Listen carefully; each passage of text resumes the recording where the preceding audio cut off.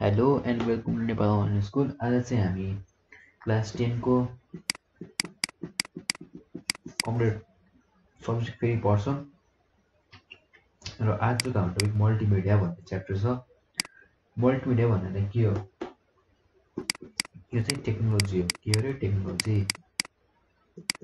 यो यस्तो टेक्नोलोजी हो जो चाहिँ युजरले कन्ट्रोल अथवा कम्बाइन गरेर डाटाहरूलाई के गर्छ? म्यानिपुलेट गर्छ। डाटा भनेपछि भिडियो होला हैन? अब यसलाई म्यानिपुलेट गर्छ अनि यसलाई राम्ररी प्रेजेन्ट गर्छ। के गर्छ? राम्ररी प्रेजेन्ट गर्छ। अलिक राम्रो, अलिक अन्डरस्ट्यान्डिङ, अलिक इन्ट्रेस्टिङ बनाएर के गर्छ? प्रेजेन्ट गर्छ। अब मल्टिमिडिया को के रे कम्पोनेन्ट चाहिँ के हुन्छ? डिफरेन्ट मिडिया भनेर डाटा भनेर डिफरेन्ट मिडिया भनौँ न। कम्पोनेन्ट चाहिँ के हुन्छ? टेक्स्ट हुन्छ, टेक्स्टलाई गर्न पाइयो, भिडियो, अडियो, ग्राफिक्स, अर्को एनिमेसन नै गर्न पाइयो। कम्पोनेन्ट चाहिँ के हो? यसको टेक्स्ट, भिडियो, अडियो, ग्राफिक्स र एनिमेसन यसको मल्टिमिडियाको कम्पोनेन्ट हो। अब चाहिँ एडभान्टेज के हो? अघि चाहिँ यसले के गर्छ? हाम्रो आइडियाहरू के हुन्छ? आइडिया भ्यूहरू हैन इफेक्टिभ वेमा प्रेजेन्ट गर्छ। बुझ्नुभयो? अर्को चाहिँ केही कुरा पढाउन मलाई अहिले तपाईहरु यो अहिले डिजिटली पढ्नु भइरहेछ भने एउटा मल्टिमिडियाकै फ्याक्टर हो। भन्नाले टिचिङ मा हेल्प गर्छ। अनि यो चाहिँ एउटा एक टाइपको फ्याक्टर नै हो नि मल्टिमिडियाको भिडियो। म यसरी युज गरिरहेको छु भनेर एडभर्टाइजमेन्टहरु हुन्छ नि, के हुन्छ? इफेक्टिभ हुन्छ। मल्टिमिडियाको हेल्पले एडभर्टाइजमेन्ट के हुन्छ? इफेक्टिभ हुन्छ। अब यसको डिसएडभान्टेज चाहिँ के हो? यो चाहिँ टाइम कन्ज्युमिङ हुन्छ, एक्सपेन्सिभली हुन्छ। बुझ्नुभयो? र यो गर्ने म्यान पावर धेरै थोरै छ। अझ नै राम्रो थोरै छैन।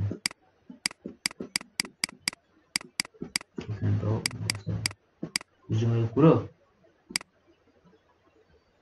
र अब चाहिँ मल्टिमिडिया पढ्यो। अब मल्टिमिडियाको लागि डेडिकेटेड कम्प्युटर के भन्छ हामीले? Multimedia computer.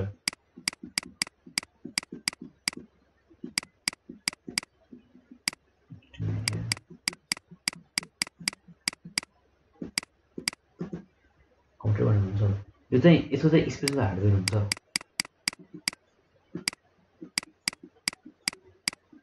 जुन चाहिँ डेडिकेटेड नै हुन्छ मल्टिमिडिया काम गर्नलाई। बुझ्नुभयो? अब के काम भन्नाले मल्टिमिडिया एडिटिङहरु होला, यताउति होला हैन। एकचोटिमै दुई तिनवटा गर्न सक्ने क्यापेबिलिटी हुन्छ मल्टिमिडिया कम्प्युटरमा।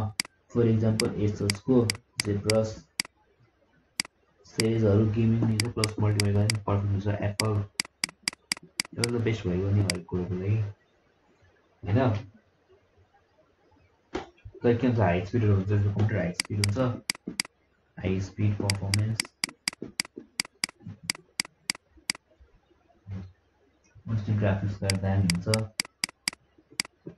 मोनिटर दामी हुन्छ, कीबोर्ड नि मेकानिकल पुरै फ्रिली हैन।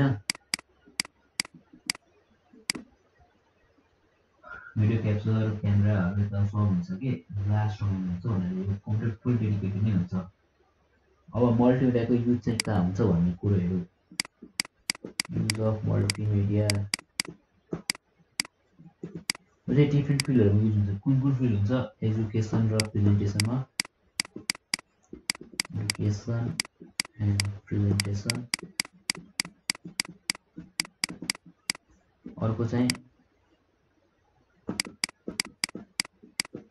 एडभर्टाइजमेन्ट एन्ड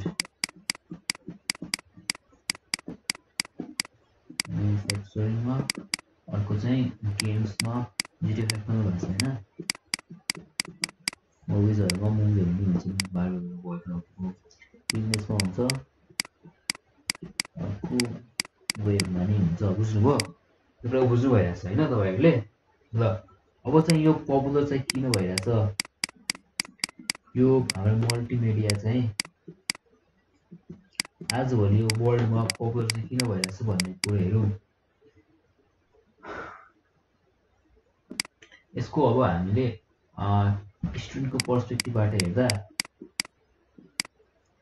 तपाईले आफै भन्नुस् न, अहिले सजिलो भएको छ भने तपाईले यो पढ्दा क्लासमा बसेर झ्याउलाहरू टिचर आउँछ, झ्याउला टिचर के भन्छ बुझिन्न हैन, त्यस्तो झ्याउलाहरू हुन्छ अनि केही बुझिन्न। तर अहिले त्यस्तो भयो चिलमा आफ्नो बेडमा बसेर हेडफोन लगाएर कुरै सुन्नु भइरहेछ भने त मल्टिमिडिया काम गर्ने छ। बुझ्नु भएन मल्टिमिडिया किन युज हुन्छ भनेर त्यो मिलाएर पनि सुनिन्छ हैन। अब गेममा चाहिँ किन युज हुन्छ भने गेमलाई राम्रो बनाउन, इफेक्टिभ बनाउन, एट्र्याक्टिभ बनाउन, यताउति देख्न पाइएको छैन। चाहिँ गफै त हो हैन, त्यस्तो केही यसमा केही पढ्नु केही त्यस्तो हैन। मल्टिमिडिया भनेको त आफ्नो च्याप्टर हो हैन। अब यसलाई पढ्नु छ भने स्टुडेन्टमा छ कोर्स, यसको 3 इयर्सको कोर्स हुन्छ मल्टिमिडिया पढ्ने, तपाईले पर्फेक्ट बनाउँछ। ल अब चाहिँ हामी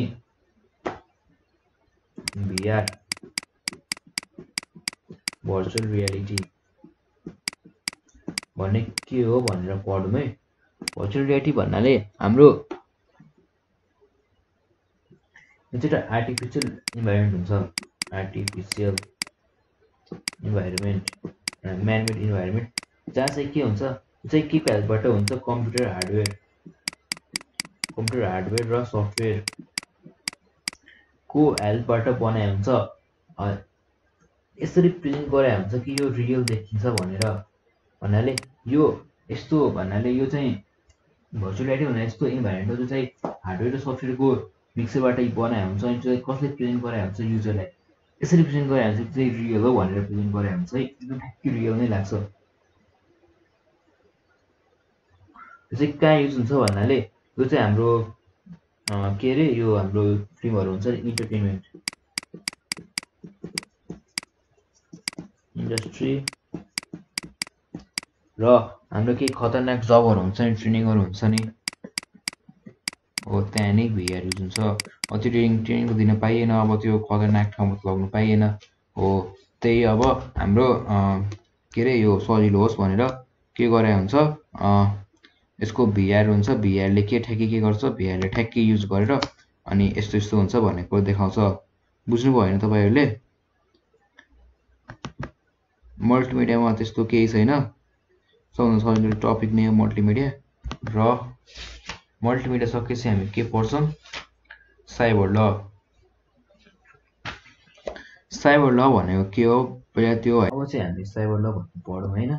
साइबर ल भनेको के हो भनेर सुरुमा जान्नु पर्यो।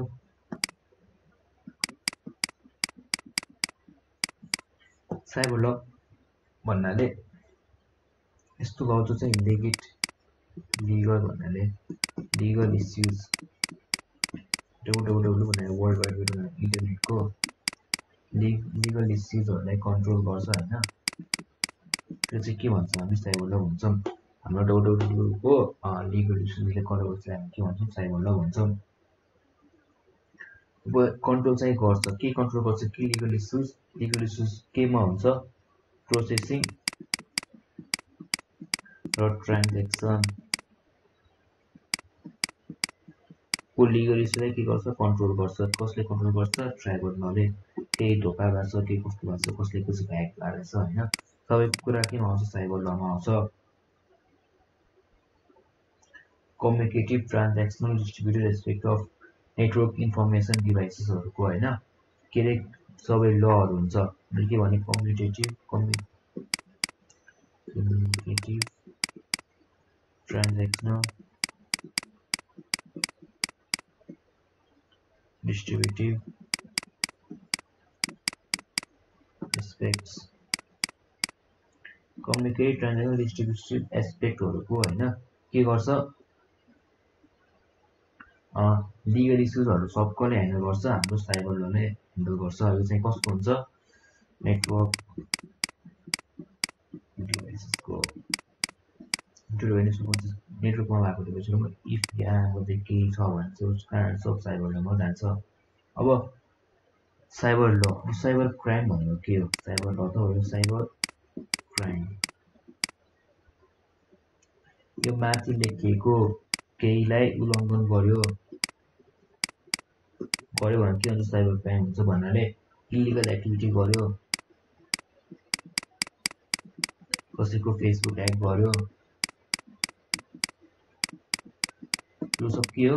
हाम्रो साइबर क्राइममा पर्छ। बुझ्नुभयो? अब साइबर क्राइम गर्नुभयो हैन? साइबर क्राइम गरेपछि के गर्छ? हाम्रो अनअथराइज एक्सेस हुन्छ। अनअथराइज एक्सेस हुन्छ। अरु चाहिँ के हुन्छ? डाटा डिस्ट्रोय गर्न पाइयो हैन? अरु चाहिँ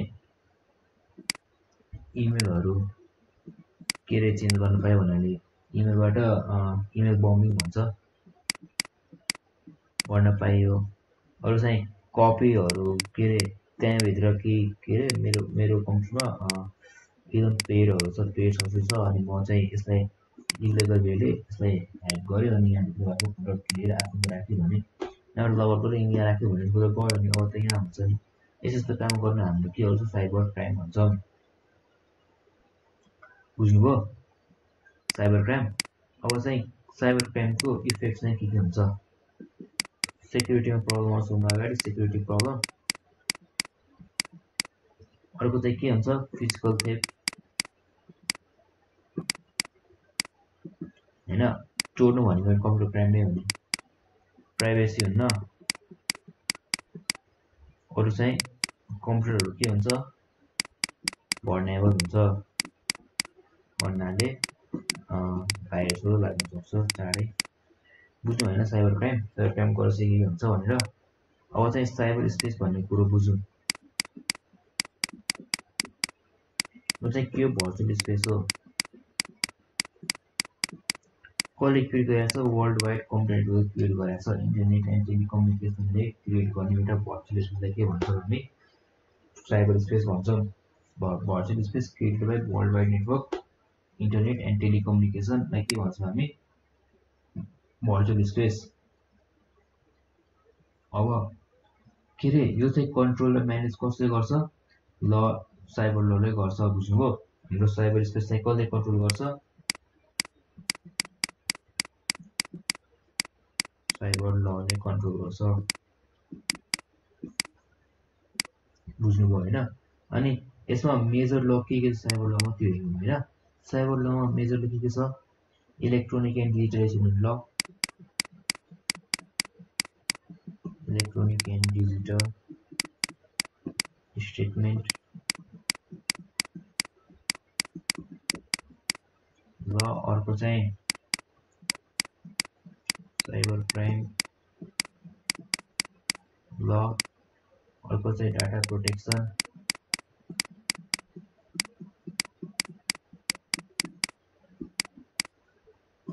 प्राइभेट ल। अर्को चाहिँ टेलिकम्युनिकेसन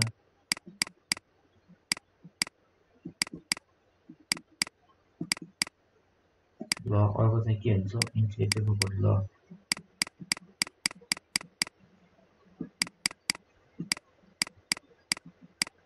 यति लहरु छ साइबर ल भित्र। बुझ्नुभयो? र अब यसमा एउटा टर्म चाहिँ डिजिटल सिग्नेचर भन्ने।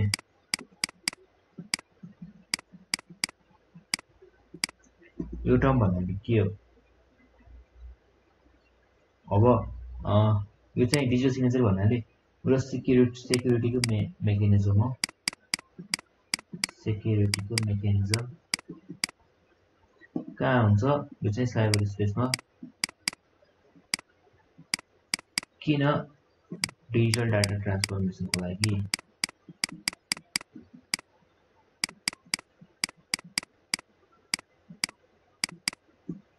कसरी हुन्छ? एउटा कोड बाइ अट्याचिङ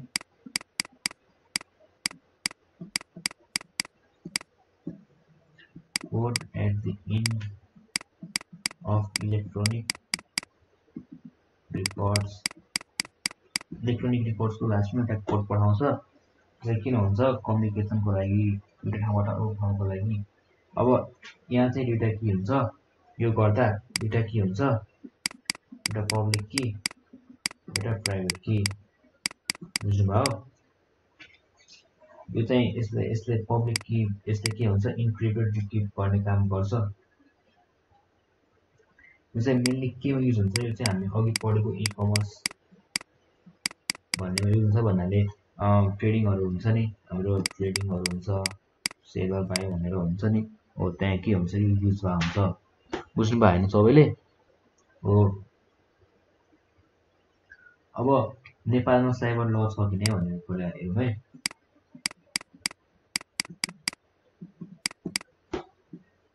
नेपालमा साइबर ल कहिले पास भएको थियो? 15 सेप्टेम्बर 2004 मा यो चाहिँ डेट राख्नुलाई 15 सेप्टेम्बर 2004 अथवा 2061 इयर्स त्यति बेला के थियो नेपालमा साइबर ल। यो चाहिँ किन भएको थियो? किनभने यसले लिगलाइज गर्नु थियो। के लिगलाइज गर्नु थियो भन्नाले ट्रान्ज्याक्सनहरु केको थ्रुबाट, मिडियाहरुको थ्रुबाट, network media the communication media, electronic मिडियाको टाइपबाट। अनि के गर्न स्टप फ्रड्सहरु स्टप गर्न, अनि अरु चाहिँ कुनै ह्याकरलाई अथवा यो साइबर ल उल्लङ्घन गर्नेलाई पनिस गर्न के भएको थियो हाम्रो नेपालमा साइबर ल इम्प्लिमेन्ट भएको थियो।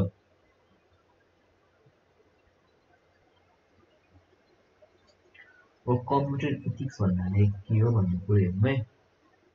के भने मैले कम्प्युटर इथिक्स भनेको यो चाहिँ के हो? सेट हो। के को मोरल प्रिन्सिपलहरुको सेट हो, चाहे कोड अफ कन्डक्टको सेट हो। त्यो चाहिँ किन हुन्छ? रेगुलेट गर्न हुन्छ कसलाई? कम्प्युटरहरुलाई सिस्टमेटिकली हैन। त्यो चाहिँ के हो भन्नाले set of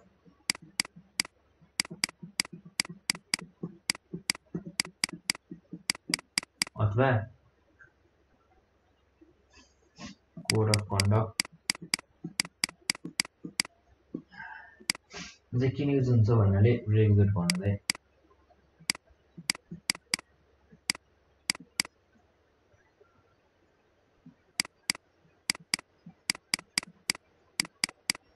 systematically कम्प्युटरहरुलाई systematically regulate गर्नलाई विदाउट हार्मिङ युजर्स।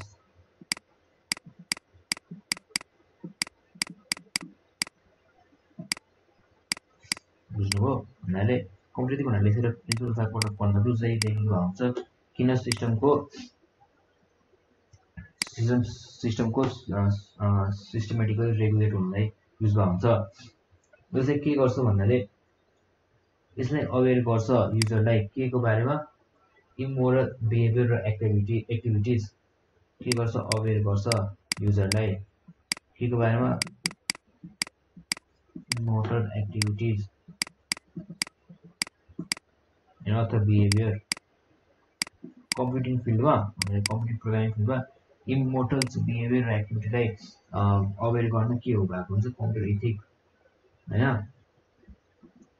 इथिक्समा के पर्छ भन्नाले हाम्रो कम्प्युटरले अरूलाई हार्म गर्नु परेन, अरू कुकुरलाई हार्म गर्नु पाएन, हामीले एउटा कम्प्युटर युज गरेर फेक इन्फर्मेसन जेनेरेट गर्न पाएनौं, फेक इन्फर्मेसन जेनेरेट गर्न पाएनौं। अर्को चाहिँ हामी अरूको बारेमा फाइल र रिकर्ड्सहरु सर्च गर्न पाएनौं, हामी अरूको बारेमा सर्च गर्न पाउनौं, हामी चाहिँ अरूको रेकर्ड र फाइलहरु डिलिट गर्न पाउनौं। बुझ्नुभयो? हामी चाहिँ अरूको रिसोर्सहरु विदाउट अथेन्टिकेसन युज गर्न पाउनौं। बुझ्नुभयो? अरु चाहिँ हामीले चाहिँ कम्प्युटरको चाहिँ अरूको प्राइभेसी स्टिल गर्नु पाएनौं, प्राइभेसी स्टिल गर्न के भन्न पाएनौं। बुझ्नुभयो? साइबर इथिक्समा के भनेको छ यति कुरा भनेको साइबर इथिक्समा। अब चाहिँ मैले के भनेको थिएँ? इन्क्रिप्सन र डिक्रिप्सन यो दुईटा टर्मको बारेमा पनि कुरा गरेको थिएँ। र यो दुईटा टर्म भन्नाले के हो? इन्क्रिप्सन भन्नाले हाम्रो जुन डाटाहरु हुन्छ नि त्यो चाहिँ अनरिडेबल बनाउन सकियो भने अनरिडेबल भन्नाले हामीले डाटा ट्रान्सफर गर्दा यहाँदेखि यहाँ जाँदा यो डाटा के हुन्छ इन्क्रिप्ट हुन्छ भन्नाले डाटा अरूले बुझ्दैन अरू कसैले बुझ्दैन भनेपछि कारण के हुन्छ इन्क्रिप्सन भर्सेर त्यही डाटा टाइप पुगेपछि के हुन्छ ओरिजिनल फर्ममा कन्भर्ट भइसकेपछि हामी भन्छौँ डिक्रिप्सन भन्छौँ बुझ्नु भएन हाम्रो आज च्याप्टर सकिएछ र आशा छ तपाईहरुले सबै बुझ्नु भएको छ र तपाईहरुले के बुझ्नु भएको छैन भने तपाईहरु कल गर्नु होला हामी तपाईहरुलाई इमिडिएट हेल्प गर्छौं धन्यवाद सुनिदिएकोमा जय नेपाल